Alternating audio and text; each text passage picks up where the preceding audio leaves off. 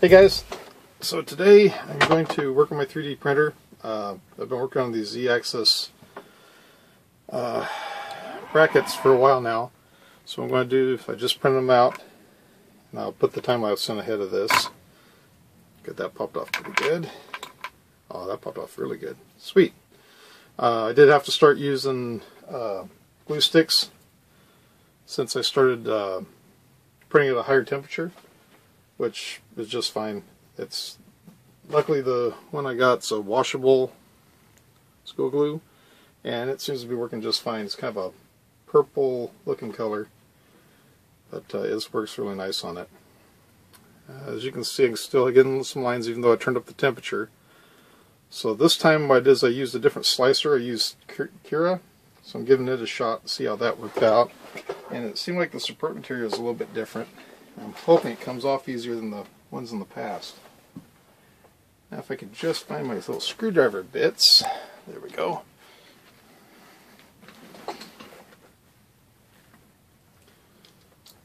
Pull the support material out.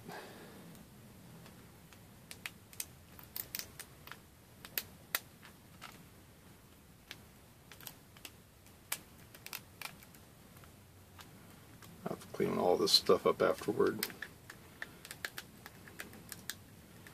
This is probably my 5th attempt at videoing this, because every time I start to assemble it, I find out that I didn't size the area for the nut the right size. I picked up the M8 nuts from Home Depot, and let's see if they're close at all to fitting. Still not quite right. Trying to see if there's anything I can do to salvage this piece. Taking this little file that came with the printer. I did set Cura to do a 125% first layer. It's supposed to give better adhesion to the bed. It's still not quite right, but let me see if I can press this one in. Otherwise, it's back to the drawing board again. This will be another video that never gets seen by anybody. So I'm taking a pair of pliers. I'm just going to try to press it in lightly. I've had success with one of them in the past, and then the other one completely broke. So drop that nut. Try pressing this one in.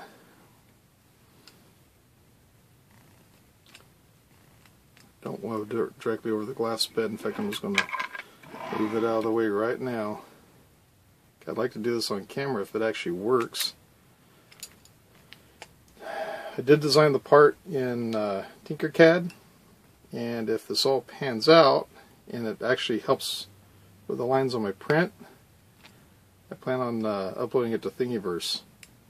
And if I do, I'll put the link in the video description. But at the moment, is it starting to go? I'm not trying to force it, I'm just trying to coax it in.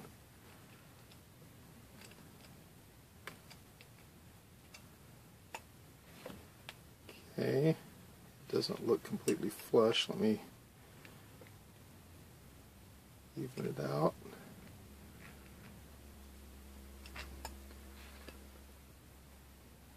That looks flush to me. It's a little bit of a bulge there, so I'll have to resize it again. But for now, I'm going to try it. If I can get this other nut in, then I'm going to try it. I know that really didn't sound right at all, but let's see.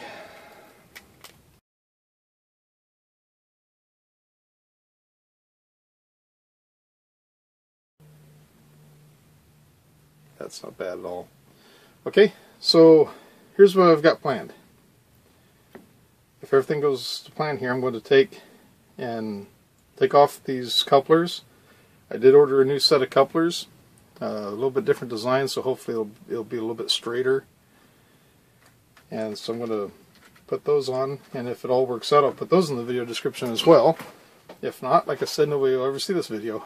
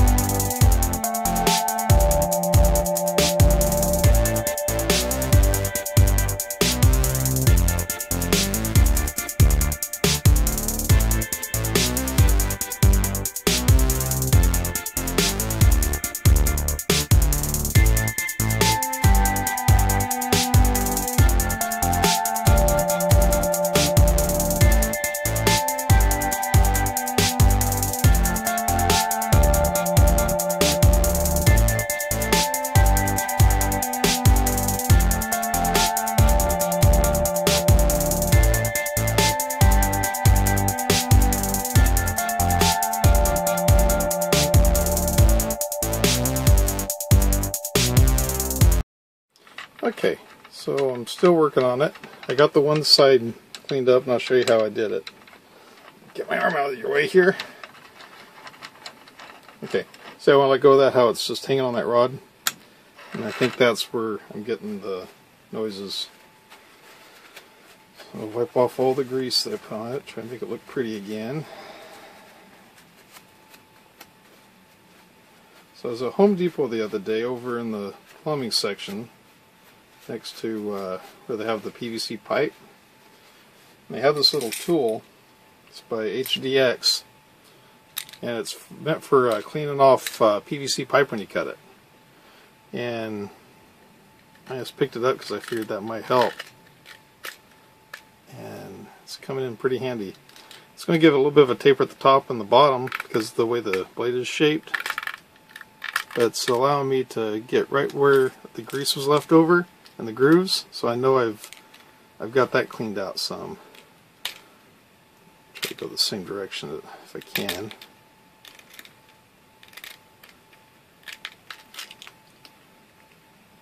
One more pass.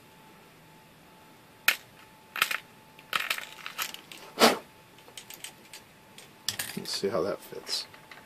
Still a little tight, so give it one more once over with this.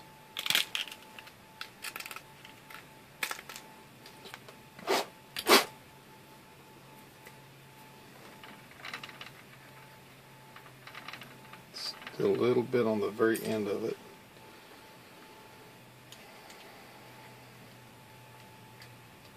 Sorry, I'm doing some of this off camera, but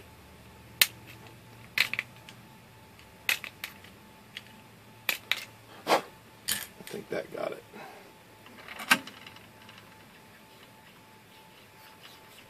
That's a whole lot smoother. There's still no wiggle to it, so it should be fine. Okay, I'm going to put the thing back together and then I'll get right back with you.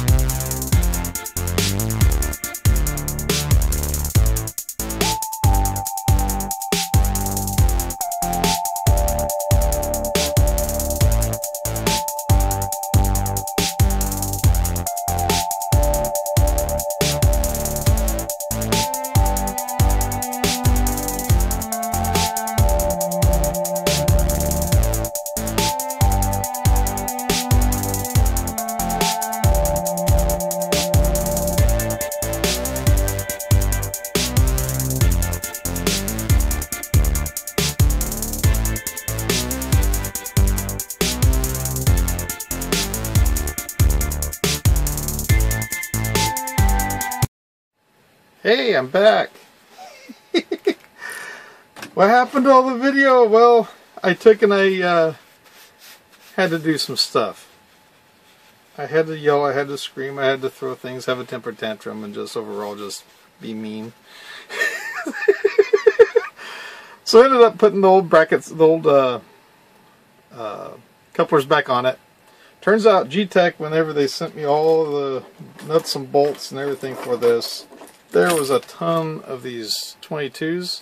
I took one of those, put it through the one that was stripping that was on this side, and took a pair of wire cutters and scored it, and then took the pliers and broke off the rest of it so it wouldn't be hitting the other rod, hitting the rod as it spun around. So got those put back on. Everything's down to the level where now it touches the Z end stop without bottoming out. So what I'm going to do now is go back to my ruler, and I want to, of course it's not going to do that. I got to readjust everything. So at the moment, this is it. Take it right to 22 centimeters. Same thing on this side. I'm going to take it right to 22 centimeters. Good enough. So that will give me my baseline. Okay, so now we are going to go ahead and do a auto home. Let's see where that brings us.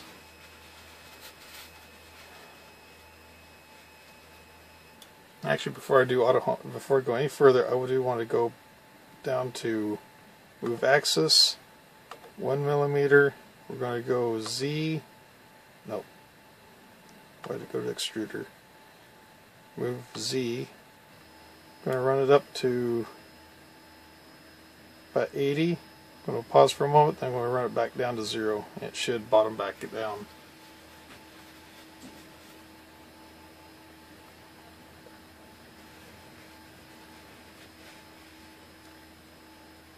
So far, these couplers are straighter than my brand new ones, so brand new ones they're not worth even sending back. I'll end up throwing those in the trash because they are not worth it.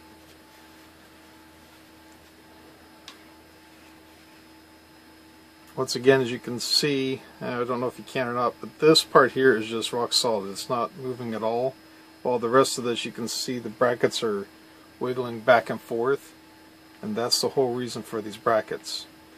And whenever get everything up running, I'll probably print these brackets one more time and later on switch them out.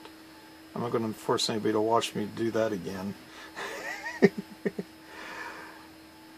Okay, so it has not lost any steps, nothing's sticking, everything's looking like it's moving fluidly, which is what I was hoping for by doing this.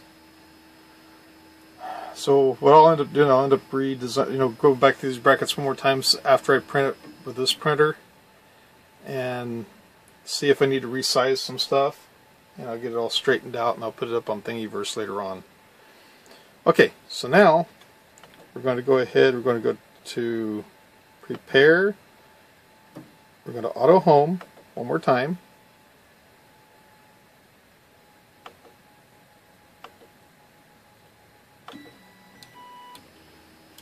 Going to raise it off the end stop. It's going to bring it back down onto the end stop. Okay. Now, I'm going to go to disable steppers.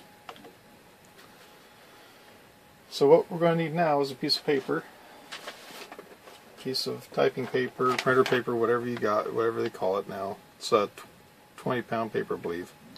Right off the bat, I want to make sure that it's not bumping that glass. Now, hear that?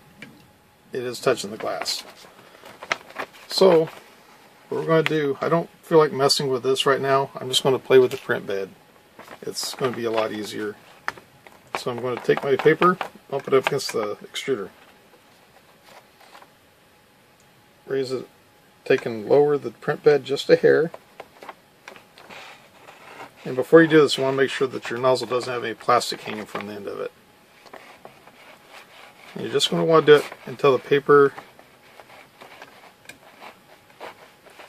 just has very slight drag, like right there, just barely slides. Just barely has any slack to it, or drag to it.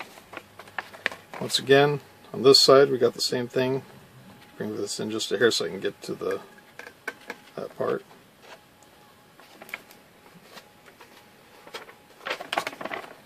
Okay, so I'm going to take and lower the print bed.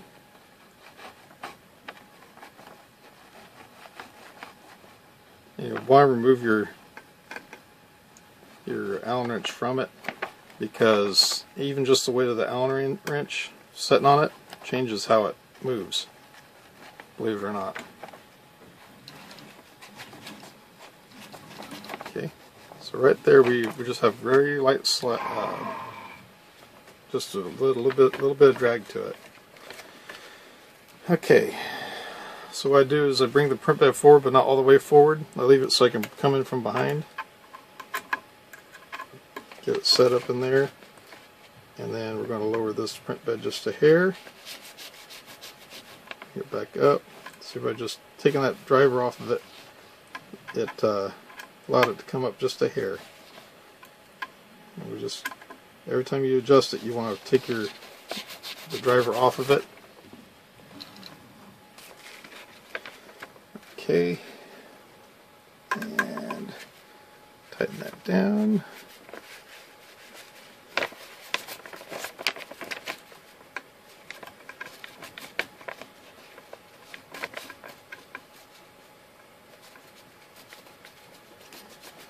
Very light drag.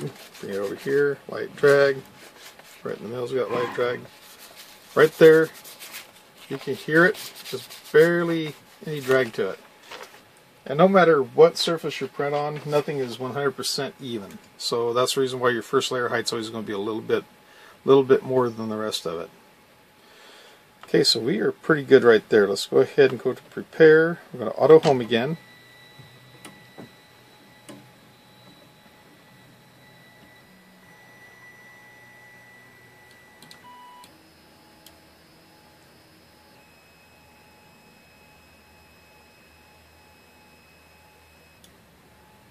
Okay, let's print something, shall we? Let's go to prepare. We're going to preheat for PLA. I'm going to poke that again. Go down to install SD card. Let it install.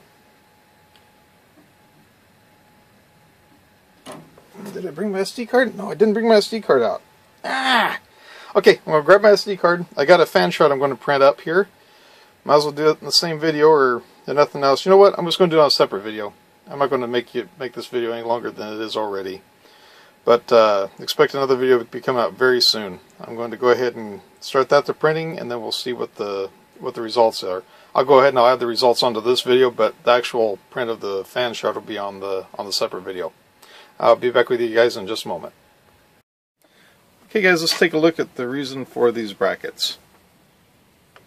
I'm going to go to my printer. I'm going to go to prepare.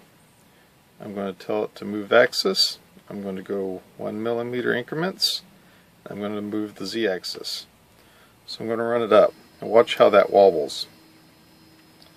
Before, all that movement was transferred directly to that carriage, and now that brackets allows it to just wiggle underneath, and it doesn't transfer to the print. It allows this linear bearing over here to keep everything rock solid when it comes to that gantry portion of it, and everything else can wiggle all at once and it's not going to hurt nothing. And what's funny is I didn't notice near that much wobble whenever I had the solid connections, you know, the solid nuts. When these were installed and tightened up with the 4 screws, it was a rigid connection, so any wobble at all transferred to that bracket. So these new anti-wobble brackets really helped out a lot. So I'm going to upload the file to the Thingiverse website shortly, and when I do, I'll be sure to put that in the video description where to find it in case you're interested in printing for this particular printer. I don't know if it'll fit any other printer, but I know it fits this one perfect. But other than that, I think that's going to do it. Oh yeah, let's take a look at what happened with these prints over here. That's my newest print. This is the one from before. Let me get them lined up here and I'll get them to where the camera can see it.